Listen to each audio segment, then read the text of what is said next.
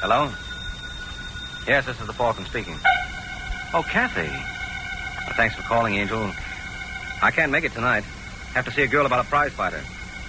He was asked to throw a fight, and it looks like he has a choice of being knocked out or knocked off.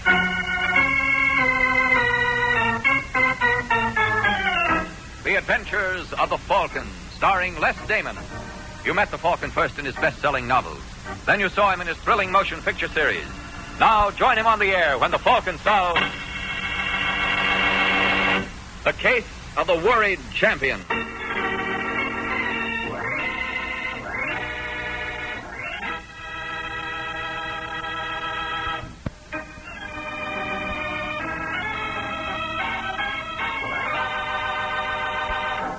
And now, The Case of the Worried Champion.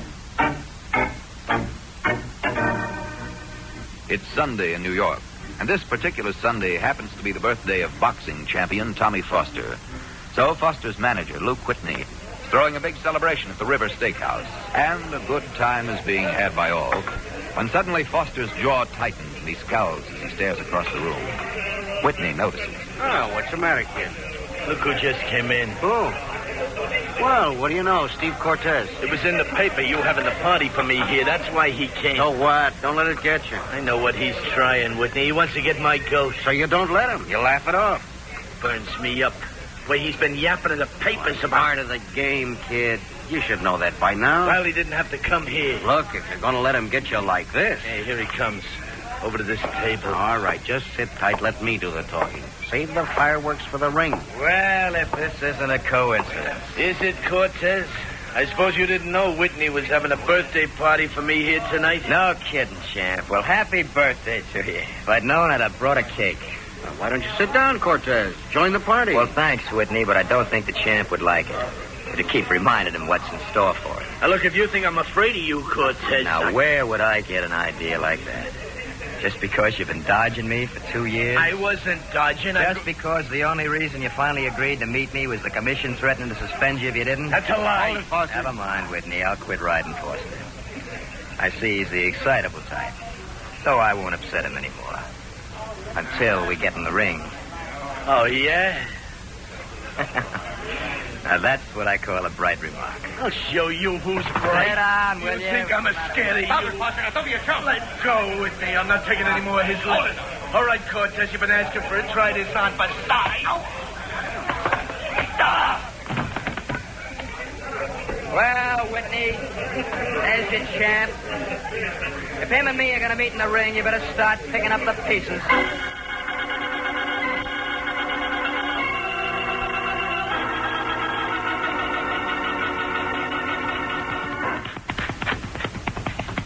All right, Cortez, you're in good form. You can lay off the bag for a while. How are you, Rich? You disappointed me, son. You disappointed me badly. Yeah, how? The little fracas with Foster the other night. He started it. Of course he wasn't goaded into it, Cortez. You wouldn't dream of needling him. He's punchy. He blows his top easy. Did you know something, son? What? I had $75,000 invested in you to take Foster, and then this ridiculous incident. Most disappointing. How do you figure that? I flattened him in 10 seconds. Looks to me like you invested smart. Where's the disappointment? The odds, son, the odds. You've jumped to a 1-5 favorite. No percentage in backing you at that figure. He'll still win. I always insist on a better return for my money. I'm sorry, Rich, but Foster asked for it. I didn't come here to quibble about the details. Now, why did you come here? You see, Cortez, it's like this. Considering the shift in odds, I'm forced to back Foster now instead of you. You understand? All right, it's your dough if you want to throw it away. You don't understand. I have no intentions of throwing it away. So what do you want me to do? Have I asked you to do anything? I'm beginning to get the idea without you asking. Good. I counted on your good sense. Go chase yourself. I just wanted you to know I'm not the only one betting on Foster. And if you whip him, well, somebody will resent it. I thought I should tip you off, son. Always like to do the friendly thing. Well, thanks so much. Now get out of here. And not so fast. I might be asked your attitude in this matter. If I am, what answer do I give? Oh, you want an answer, huh, Rich? Yes.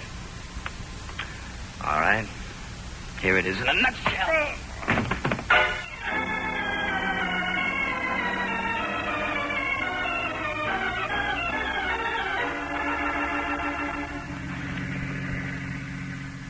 So you slugged Rich? Yeah. For a fellow who makes his living by fighting, it seems to me you're giving away an awful lot of free samples. They asked for it. Even so, Rich Steve. wanted me to take a dive. I don't go for that. Gonna report him to the boxing commission? I can take care of myself. I don't need the commission. But I thought you're supposed to report any gambler who asks you to throw a fight. Look, leave me handle it my way, will you? Sure, Steve, sure. You sure are touchy lately. I got things on my mind. What things? Don't tell me the fight's bothering you. Foster, don't make me laugh. And what is it? It's nothing. But you just Look, said... what are you, a detective or something? No, Steve, I'm just All trying the time you gotta act suspicious. Well, I wasn't suspicious, but now I'm beginning to wonder. Oh, now you're beginning to wonder. Yes, I am.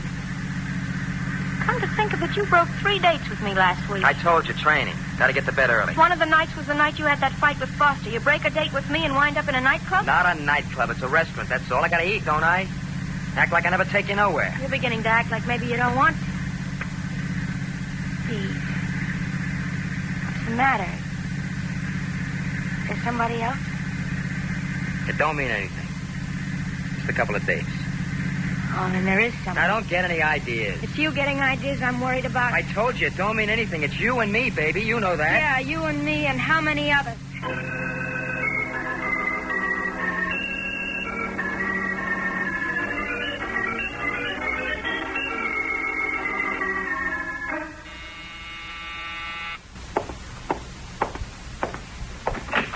Yeah? Oh, Tommy Foster. Yeah, Well, come in, champ. thanks. You're Mike Waring, ain't you? Detective? Mm-hmm. They call you the Falcon. You're supposed to be good. They call you the champ. You're supposed to be good, too, but Cortez flattened you. I didn't come here to get ribbed, Waring. Why did you come here? I just heard Don Rich called on Cortez the other day. The gambler? The gambler. He asked Cortez to throw the fight. Where'd you hear this? From Margot Marino. She's Cortez's girl. Only they had a fight. And she says Rich propositioned Cortez? Yeah. Well, Well, I want you to check, see if she's on level. why? Well, Cortez should have reported Rich to the commission, and he didn't. So if Margot was shooting straight, Cortez could get himself suspended. You mean you could get him suspended? What's the matter? You afraid to meet him? Why, you... No. Careful, Foster. Slugging me is no way to get me to work for you. Everybody thinks I'm scared of Cortez. Look, I want to meet him, you understand? I've been ready right along, only Whitney wouldn't sign me up. Whitney's your manager? Yeah. So, Whitney's scared of Cortez. He said Cortez wouldn't draw flies. Well, maybe you will after Cortez gets through with you. Funny man. I ought to... Now, look. You came here to get me to help you out of the fight with Cortez. You can't expect my overwhelming admiration. You got it wrong. I just want a fair fight. When I lick him, I don't want nobody saying that he took a dive. That's not the way you put it before. Well, that's the way I meant it before. Now, you're going to take the job, or ain't you? You want me to check with Cortez's girl, find out if she was telling the truth about Rich? Huh? Yeah. Well, why not just report what she said to the commission and let them investigate? Well, I don't want to stick my neck out if she's lying. What's the girl look like? Oh, really? Yeah. All right, Foster. I'll take the job.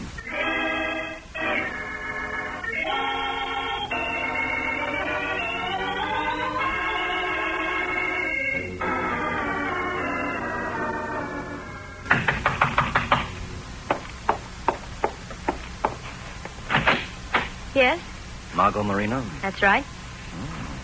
Foster was right. But what? I don't get it. Angel, you've got it. Look, who are you? What's the Mike Waring, the name. Yes, Mr. Waring? Why not call me Mike, huh?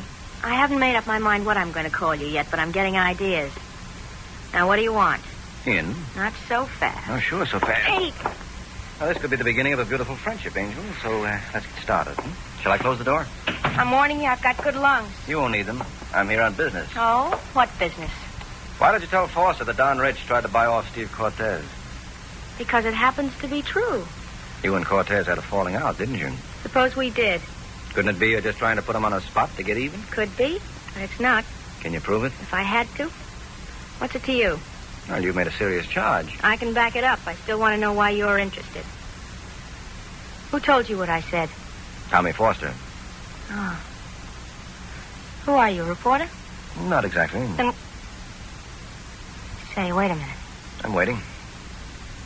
You work for Don Rich? How'd you guess? Why'd he send you here? To threaten me? Buy me off? Well, as a matter of fact... Just a minute. Hello? Oh, it's you, Steve. No, I haven't changed my mind. Now, look, lover boy, if you want to play the field, just don't expect me... Steve! What happened, Steve? What's the matter? I don't know. He was talking to me, and then all of a sudden I heard a noise. It's like a shot. A shot? Yes. Steve gasped, and then he wasn't talking to me anymore. Well, we'd better get to him right away and see what Steve has to say about it, if anything.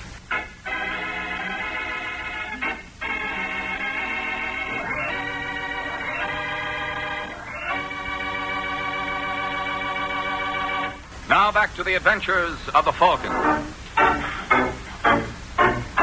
A minute has passed since a phone call from Steve Cortez to Margot was interrupted by what Margot said sounded like a shot. Now Margot and Mike Waring have rushed down to the street to look for a taxi to take them to Cortez. There's a cab. Taxi! Taxi! Come on, Margot. All right. All right, Angel, get it. Hey, driver, where'd she go? There she is, mister, running across the street. Margot! Hey, come back here! Oh, the crazy. Margot, look out! Brother, was that close? Yeah, just missed. Well, there's no use my following. I might not have her luck in traffic. You must be some wolf to make her risk a neck like that. Well, you got it wrong, driver. And how come she scrams like that? I'm not sure, but I don't think what scares her is a fate worse than death. You don't? No, what I think scares her is death. All right, driver, let's go.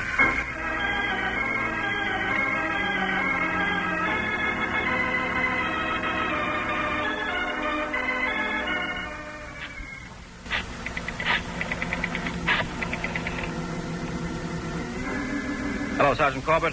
Mike Waring. I hate to disturb your canasta, old boy, but I found a stiff in room 308 at the Hotel Aldrich. Look into it, will you? Now that I've confirmed the murder, I can't hang around here. I have something more important on my mind.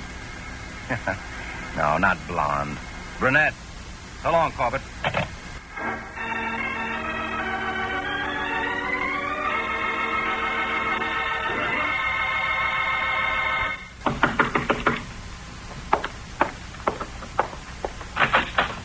Oh, hello, Waring. Come in. Thanks, Foster.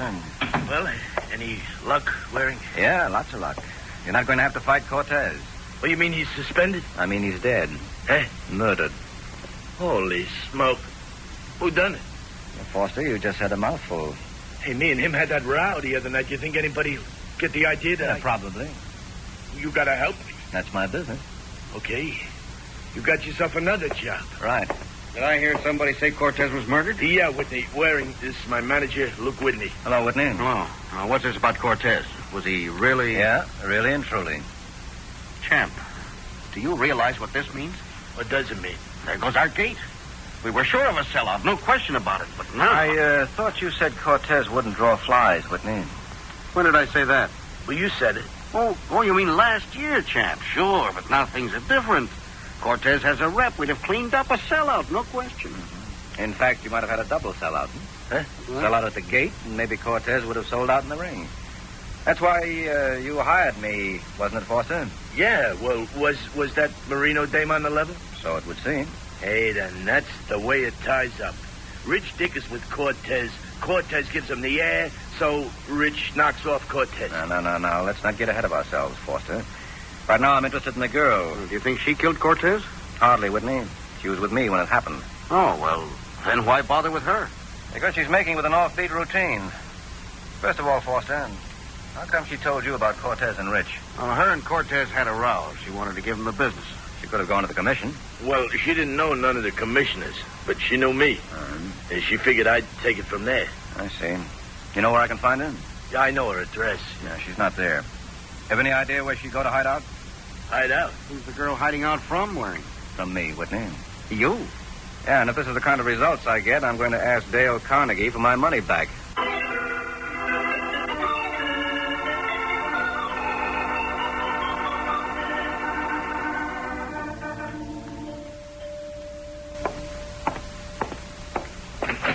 How do you do, sir?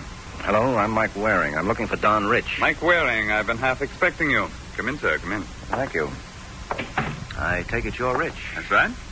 How come you were expecting me? And before we go any further, a conversation like this can never get anywhere unless one of the participants has the initiative. Therefore, allow me. All right, Rich. The gun gives you the initiative. Now what? Now you raise your hand above your head. That's it. And now we walk into the living room. Go ahead.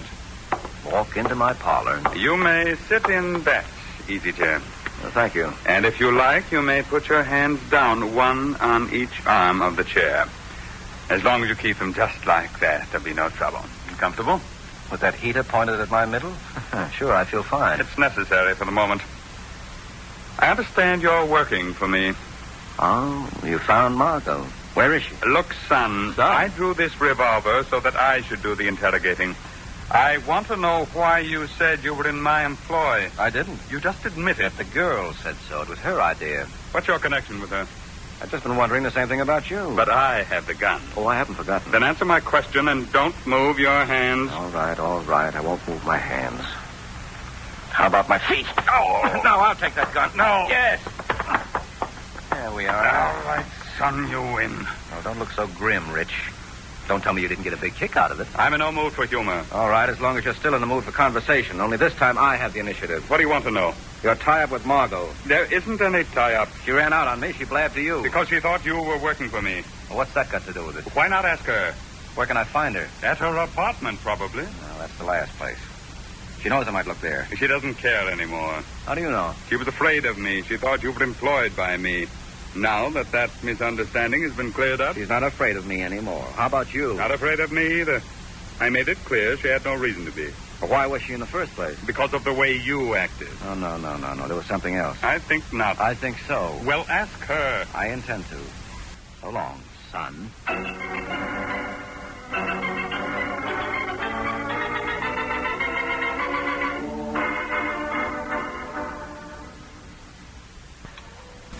Hello, Margot. Oh, you, Mr. Waring. Mike. Well, still on a soup course, huh? I'll join you. I was up at your place. The man at the desk said you'd be here. Oh, that'll cost him a nutsack come next Christmas. I thought you straightened things out with Rich. Not with you. Why did you say you work for him? I didn't. You did. Who do you work for? Freelance. And what did you want with me? I told you, checking the yarn about Rich and Cortez. Suppose I tell you I was just lying. Steve and I had a fight and I wanted to make trouble. Look, it was a fool thing to do, but I was upset. Mm-hmm. How much did Rich pay you? What? To get you to switch your story. Nothing. You know, Angel, if you build up that fight between you and Cortez, you're just strengthening your motive for the murder. What of it? But you wouldn't want people to get the idea you killed Steve, would you? I couldn't have killed him. I was with you at the time. Oh, yes, that's right. Why do you say it like that? Like what? Sarcastic. I was with you. So you were. Well, then? I'm afraid I'll have to skip dinner with you after all, Angel. And there are a couple of points I want to check. I'll be seeing you. Don't count on it, Mr. Waring.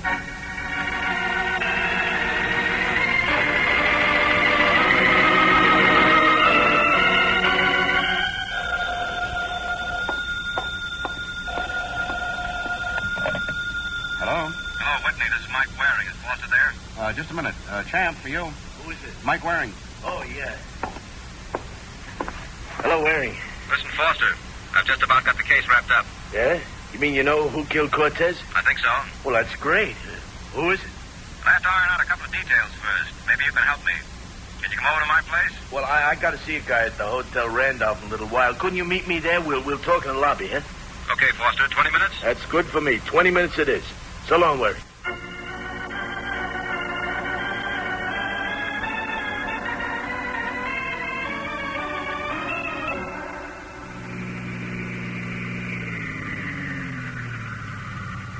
Okay, mister, here you are.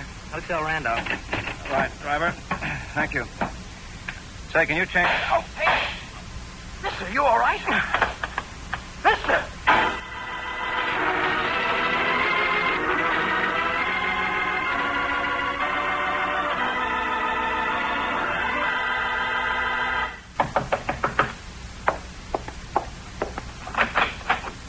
Oh, no, not you. Oh, that's funny. I could have sworn it is. I read in the paper you were shot. In the leg. It's not fatal. Oh, too bad. I'm coming in. No, you're not. Now, look, I'm in no condition to argue about it. But if you don't cooperate with me, you're taking a big chance. How so? Well, somebody tried to kill me. Next time you may succeed unless I wrap this up quickly. Oh, you're breaking my heart. Well, now, don't you forget, Angel, I'm your alibi. What? Your proof that you didn't kill Cortez is that I was with you when he was murdered. But if I'm not around to admit... I see what you mean. All right, come in. Thank you. Now, how about the truth? What truth? About you and Rich. I don't know what you mean. As soon as Cortez was murdered, you ran to Rich. I didn't. There's no use denying it. He knew about me. He said he got it from you. Well, I phoned him, that's all. Why? I thought you were working for him. I wanted to know what it was about. The next time I saw you, you changed your story about Rich and Cortez. How did Rich get you to do that? He didn't. Rich didn't go up to see Steve. I lied about it. And later I decided to tell the truth, that's all. You've got it backwards. Now, if you want my help, you've got to level with me. I am. No, you're not. You're afraid. Yeah. All right, now listen. Rich won't hurt you. I'll see to that. But you're in a spot, Margot, a bad spot. And the truth is all that can help you. So now let's have it straight or I'm getting out of here, and don't count on me for an alibi. All right, you win. What do you want to know? Why you switch stories? Well, when Steve was killed, I thought Rich might kill me, too. Oh, you thought Rich was the murderer? Oh, naturally. So I escaped from you and called him. I swore I wouldn't say anything about his going to see Steve if he'd only leave me alone, and he promised. You accepted his promise? Well, what else could I do? Oh, come on, Margot. Where are we going? I want to wrap up this case, and I'd like you to be along. What can I do? Well, you can hold my hand, Angel. Let's go.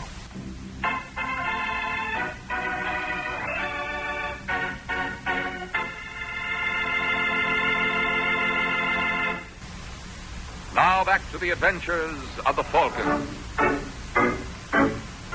Only a few moments have passed since a limping Mike Waring took Margot by the hand and led her out of the apartment. His goal, to wrap up the case. Now we find Mike at the local steakhouse that serves as Foster's hangout. Oh, Foster, Whitney. Oh, Waring.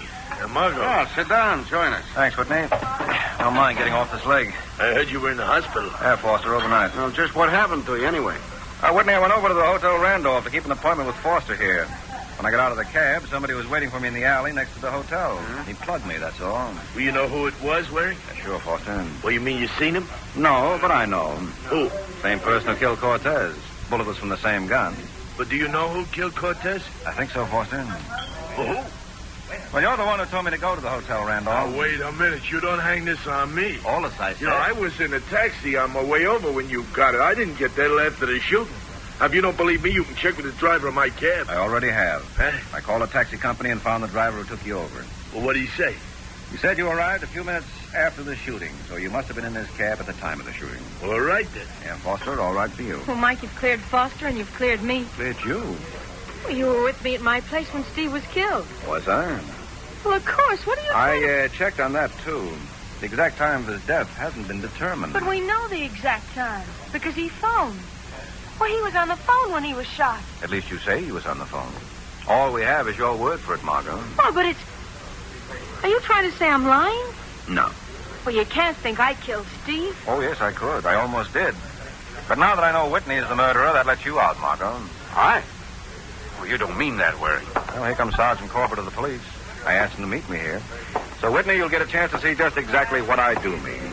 Hello, Corbett.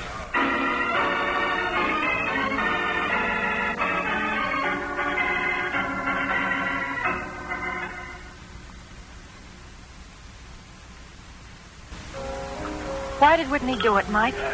Well, they were sure Cortez could beat Foster.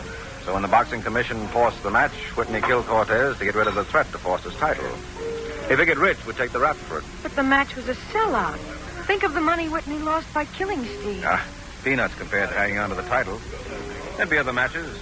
And Foster had a good chance of whipping anyone but Cortez. I see. Well, why did Whitney try to kill you? Because I said I had an idea who the murderer was, and Whitney thought I meant him. Well, didn't you? No, not at the time. It was his shooting at me that put me straight. How? Well, the person who shot at me was waiting in the alley next to the Hotel Randolph. That meant he knew I was going there. Uh-huh. Well, Whitney was with Foster when Foster made the appointment to meet me at the Randolph. And they were the only ones who knew. So, had to be one of them. And when the cab driver cleared Foster, that left Whitney. All right, Mike. Only one more question. What's that? You insisted on bringing me along when you nabbed Whitney. Why? I didn't help you. Well, Angel, suppose all I'd ask was for you to have dinner with me tonight. Would you have accepted?